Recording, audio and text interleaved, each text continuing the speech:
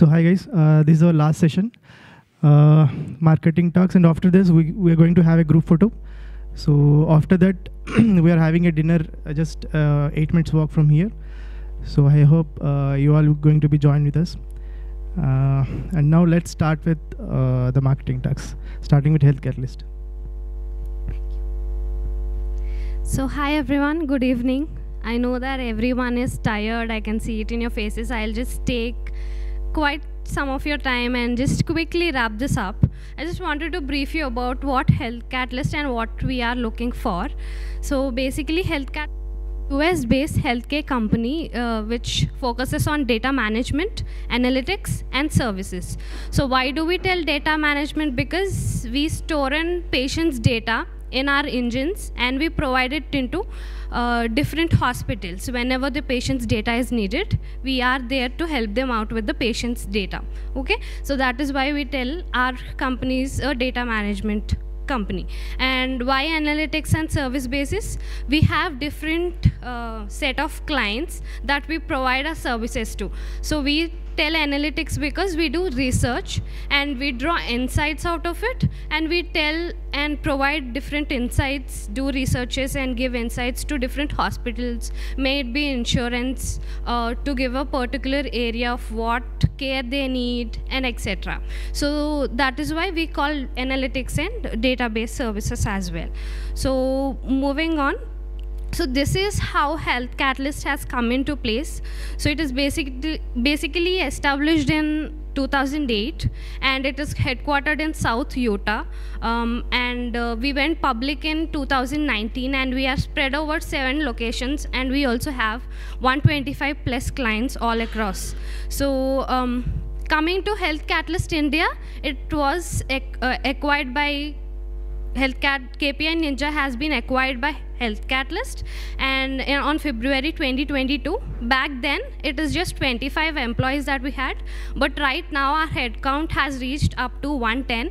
That means it leaves a lot of scope for rapid growth to hire a right person in right position with right skill set. So that is what we are looking for. In going forward, we are planning to grow as a company 2x and 4x. So we are looking forward to it. So now I just wanted you people to hear from our what is HealthCatalyst about from our CEO, co-founder, and some of our clients. So here we go. Before Steve Barlow and I founded HealthCatalyst in 2008, we had the great privilege of working at Intermountain Healthcare in Utah. They had asked to build an analytics system to support their clinical integration work. They couldn't easily access data, and they didn't have an analytics platform. Steve and I had identified a need to provide a solution that blended data, analytics, and professional services expertise. In a nutshell, that was the beginning of HealthCatalyst. Steve and I helped our first customers achieve results in record time, and we built our analytics platform from the ground up based on everything we'd learned working inside of healthcare. We unlock the potential for data-informed decision-making and sustainable change. We do this by giving our customers better access to data from hundreds of sources. We give them a clear picture thanks to dashboards and visualizations, and world-class support from healthcare experts. HealthCatalyst has always been on a mission to partner with our customers and help them focus on the most meaningful opportunities and achieve higher quality care at the lowest appropriate cost. And we're committed to that end objective. We had a lot of information, but none of it tied or integrated together in a way that we could actually make sense of things in a reasonable way. We had a big electronic medical record, and that was a huge database. But that was separate from patient experience, that was separate from demographic information, that was separate than cost information, that was separate from some operational performance measures. So if we wanted to try to figure out the best care delivered at the best value for the community, at the best cost of production, at the best outcome, we had to actually tie all that information together in the best possible way for the communities we serve. We looked for a different solution. That's really about the time that HealthCatalyst was born, and it's been a really wonderful relationship that's had a whole lot of meaning for many individuals because of the improvements we've been able to make. Hello, I'm Dan Burton, the CEO of HealthCatalyst. HealthCatalyst is a leading provider of data and analytics technology and services to healthcare organizations. Our solution consists of 3 parts. First, a data platform, which integrates data from hundreds of sources in a flexible, open, and scalable manner. Second, analytics applications built to highlight opportunities for measurable clinical, financial, and operational improvement.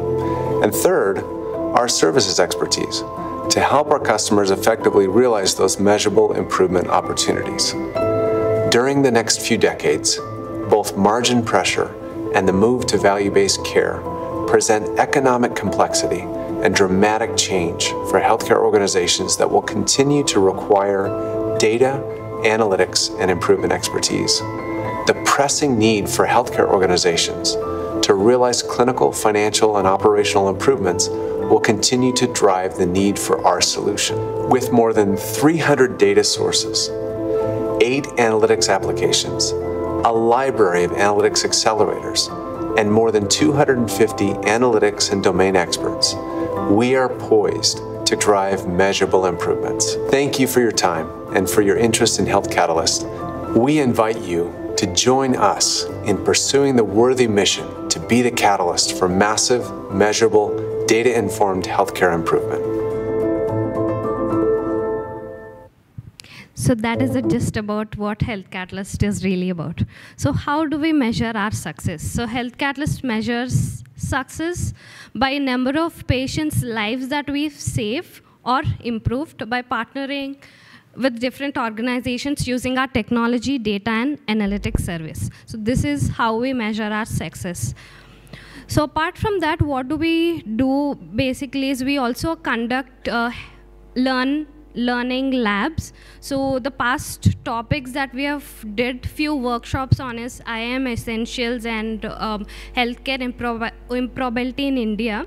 So we conduct all of these workshops within our office itself. We educate the people who are interested in learning certain skills or how a particular technology is helpful in which way. So we educate the people to learn the skills, and registration for all of this workshops are free of cost. So we do not take any money from the participants who are coming in.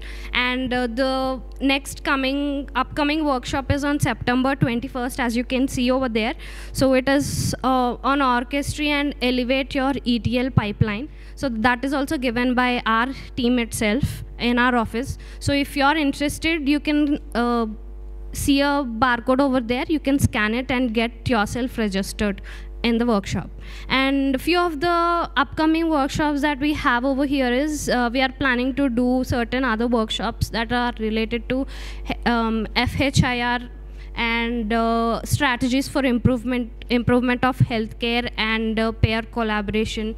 The other workshop that we are planning to do is on Power BI and Databricks as well. So if you're interested, please do reach out to us. We'll help you out to get registered to all of these workshops if you're interested. Okay. That is about it. And the big thing is right now we are looking for a rapid hiring growth, and we are looking for the people who are interested in certain positions over here. As stated, we have stated the role that is required, the experience, and the open positions that are open, like the number of positions that are open as well. So we are opening for 16 roles as in for now. So if you have any referral profiles that you want to pitch in, we'll be there. Sai is one of our team member. He'll also be here. I and Sai will be outside. If you want to, refer anyone, or you want this job, or you want any description of what HealthCatalyst is about, or you want to know more about HealthCatalyst, we'll always be here. And we also have this DL over there, hcatindia.hiring@india.com. So you can also send your referral profiles over there. Our recruiting talent acquisition will take the referral profiles forward. So this is us. Thank you all for patiently listening and for your happy smiles over there. Thank you. Hello. Hey, hi, good evening. Myself, Hari Krishna. I'm from AWS Professional Services. First I will start with a quick and show of hands who are using AWS. Quick show of hands. Okay. And those who are not are my potential customers. Okay. Yeah. So I'll be wrapping up very quickly. I'll not waste much of the time, but and I know that we have a evening dinner plans, and if you have any further doubts, we can catch up over a couple of beers. So this is a new concept which is prevailing in the market, and especially we try to promote, and we call this as a purpose-built databases. So unlike legacy thought process, right? You start with the monolith databases, okay? You try to push all kind of data in single databases. Now, as your workload grows and different business demand grows, you try to push different types of data, actually. Now, that could be a NoSQL data, that could be graph data, that could be OLAP data, and all of that. And you know that eventually, you are going to really have performance issues, actually. So rather than that, what we really try to promote here is purpose-built databases. Means you have a different types of workload, and there is a database out there which we are offering, and you try to leverage those kind of databases, and you will not really have any kind of issues for that, actually. And that's the mantra what we follow, actually. Okay? And on the right-hand side, you will see that the purpose-built databases, what we have is key value store, document, caching, graph, time series, ledger, white column, and memory. For each of those purpose, what you have, depending on your workload type, you leverage this, and we guarantee that you're going to give you the optimal performance, actually. So we're trying to really change the mindset what you carry right from the monolith databases, where you had huge monolith databases, and it has all your performance and scaling issues, actually. Rather than that, break those things, and then try to move those to the respective purpose-built databases. Now, the two databases, what we really have here is one of the, I would say, the flagship product, what we call as the Aurora databases, and the other is the RDS database. Let's see that how we have really built some of the features around this. Okay, it's not working. Okay, so this is one of our flagship product called as Amazon Aurora. Okay, now this is built on the open source. Two flavors what we really release. One is the MySQL and PostgreSQL, actually. But the indigenous technology what we have built is something which at this storage level, which gives you the performance of 5x for the native MySQL and 3x for the PostgreSQL, actually. On top of that, you have a lot of other managed capabilities which around that, actually, which we are going to talk in the next subsequent slides. RDS is something, I would say, a relational databases, but it offers into really other engines also. Like you have RDS SQL Server, RDS Oracle, and in addition to that, you have other engines also supported, actually. Now, you might be wondering what is the difference between RDS and Aurora. Aurora is something which we have built indigenously. It has a lot of optimization, especially at the storage level, and that's where you get the real performance and the availability and the reliability what Aurora offers, actually. RDS is something which you can really have some of your legacy system move to that, okay? To your proprietary system, still carrying on that. And if you have further plans to really get rid of your licenses, everything from your Oracle SQL Server, you move to the Aurora part, actually. Okay, so it has all of these features, what it is now been displayed, and you have multi-AZ and the other manageable features. I would say service, we have been using it for the last 14 years, and it's quite reliable in terms of how it is being offered. Now, some of the recent enhancements what Aurora and RDS offers, this is something which we are going to really talk about. Now, this is the limitless part, which is still in the preview part, actually, limited preview. Now, this is one of very interesting part is, we have seen that a single monolith cluster of PostgreSQL, okay, can really have issues, okay? Now, how really we deal with such problems with that, especially with the performance issues? You might be having a workload which is running into petabytes of data. You cannot really scale vertically. So what is the way to do that, okay? And to really mitigate some of those issues? So here we are coming up with a feature, rather a service called as Aurora Limitless. Okay, it is basically on the sharded technology. It is serverless, means you don't have to really do some provisioning on the high. So some of those provisioning is taken automatically. So as your workload increases, behind the scenes, your compute and memory gets added on the fly. And if your compute or your workload is decreasing, automatically it is going to scale down actually. And obviously you are going to pay only for the services or for the time which you are going to use for the capacity which you have utilized it actually. Okay, this is one of the very interesting features which we have really come up, and it's still in the limited preview section actually. But customers or any of your use cases or your company is having such sharding capabilities where you are really maxing out any of the issues in terms of size, scale, performance, this is the way to go. And this is quite limitless because you can have n number of shards which you can scale horizontally actually. Okay. This is Amazon Aurora Postgres zero ETL integration with Amazon Redshift. Now, you might be having a hybrid kind of a workload where you have an OLTP workload or an OLAP workload. So typically, you want to really move the data from your OLTP to OLAP. Now, how do you typically move to try to copy the data or move the data is using ETLs, writing those complex ETLs, and it's a very time-consuming part, right, to write all of those things. But instead of that, we have a feature called a zero ETL integration with Redshift. That is, you have an Amazon Aurora, okay, and you have your OLAP database, which is called as Redshift, actually.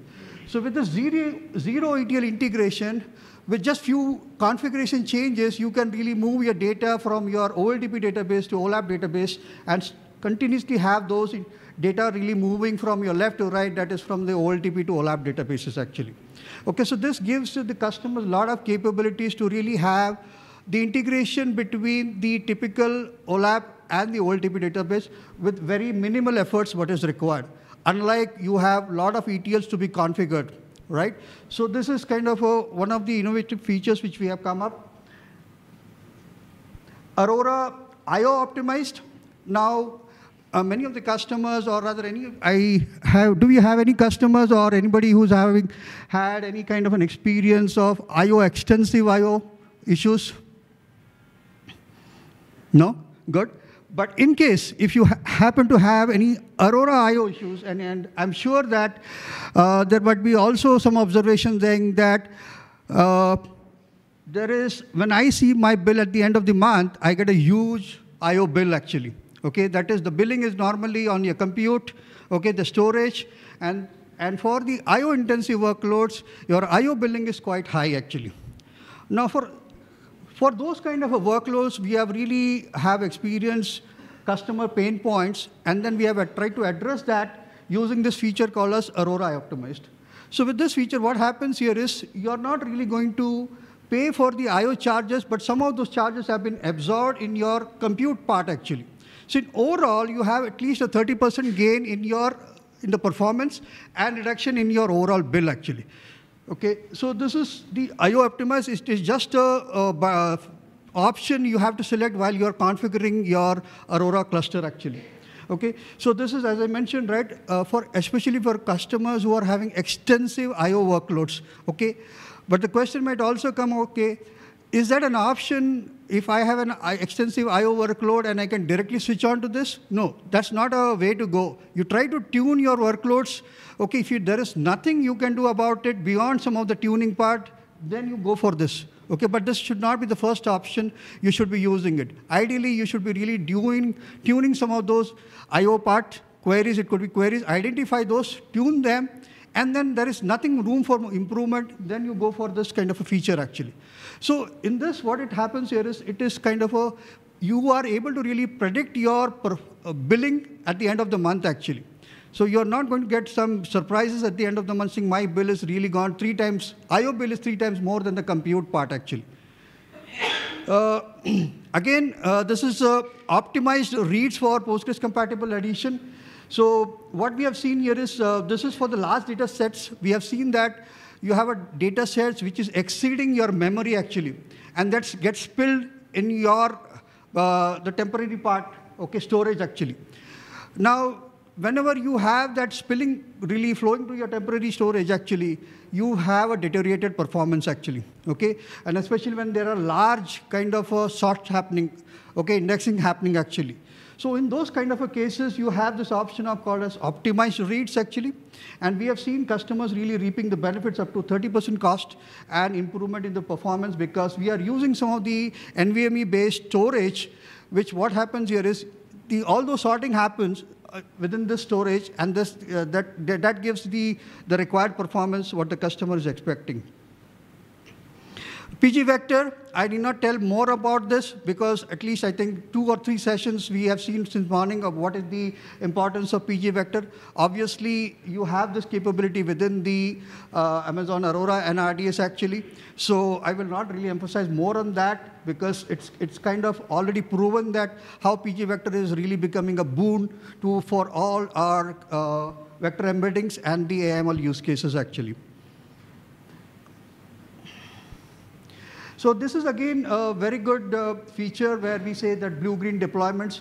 So this is especially be useful where you have a lot of planned, unplanned, planned activities, I would say, more like the major version upgrade, schema changes, okay, and instance scaling and engine parameter changes.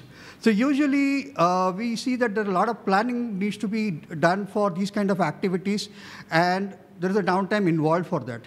With this feature of blue-green deployment, there is a minimal downtime required because you are already doing a lot of copy over your green part, and then you just flip it over actually. So a lot of those orchestration layer, what you need to typically do and plan for these kind of activities taken care using the blue-green deployment actually. So this is how you can really leverage and try to minimize your overall downtime for your organization whenever you have these kind of activities. Yes, so PG Active is something which is quite interesting also, and then I would not say, I would not say contradictory or there's a controversy over there, but very interesting use case in terms of active-active. It's a very vast subject, and I think there were a couple of topics on this subject. So active-active, again, I need not tell there are multiple nodes who wants to do the write at the same time, but this is with the help of an extension, which is an open source extension, and Amazon also have done, or rather contributed to this action. So basically this active-active extension is trying to help or set up having a multi-master kind of a requirement. This is not, in a true sense, I would say a multi-master where you have high concurrency workloads where multiple writes are trying to write on the same row, and then you have that, okay? So it is based on a rule-based ones. So you predefine some of the rules, and then when you have a multiple nodes trying to write at the same time actually, then based on the rules, how do you really tackle those situations, conflict resolutions, and all those is something which is going to be taken care by the PG Active part actually. So this is, we are seeing momentum, but not that great, but we have seen some of the customers really taking, using this feature, and then there are some plans to really take this ahead and contribute back to the community actually. RDS with multi-AZ with 2 readable standbys. So this is, I just want to emphasize on this, this is a feature which is available on the RDS and not the Aurora, what we're talking about, because this is something which we have typically, you have a rather one primary and one replica, okay? But we are talking about here with a 1 primary and 2 replicas, and that too in a multi-cluster node, and that too in the 2 different availability zones, okay? And those 2 standbys are readable, and that can be having, rather the use case is something that for this, you would have a high availability part, okay, because you are getting in the 2 different availability zones. And then you are also really solving some of the scaling solution because you have 2 standbys actually. So you can redirect all your read queries to the readers as much as possible actually. So it is giving you the read scalability with the 2 multi-standbys, and the high availability also is there.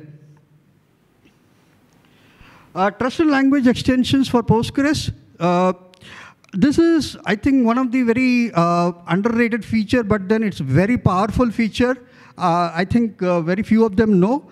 So we all know that in the Postgres ecosystem, okay, there are few hundreds of extensions, and I think there are some talks which my colleague or my friend is going to talk about. There are more than 200 extensions in the Postgres ecosystem. Now, all of those extensions may not really be able to get onboarded to RDS or Aurora because of several reasons, actually. So RDS or Aurora only supports only few set of extensions, actually. But there are few extensions which you think is going to be really useful for your use case, but it is not supported, that you can really get onboarded on your RDS or Aurora using this extension and really have them and use that, provided all those extensions which you're trying to get, okay, is supported by only the languages used by this. So I think there is C and a few other languages which are supported by this extension. So make use of this extension, PGTLE, and get your favorite extensions as a part of your ecosystem, actually. Okay, so this is a very nice, cool feature. You want to really make use of an extension which is not yet supported by RDS or Aurora, but still you want to use this. Optimized reads, it's the same thing. Again, we're talking about both RDS and Aurora, and that's the reason it is getting, it's a repeat kind of a slide, but this is about the RDS part, actually. Earlier, we were talking about the Aurora. It's still based on the same NVMe-based SSD block storage, because when you have a block storage which is on the NVMe and the SSD, things are quite fast, actually. So all those local sorting happens on this local storage, okay, unlike your EBS, which has a limited IOPS capability, actually. Yes, that's it, and thank you for your time, and see you at the dinner. Thank you.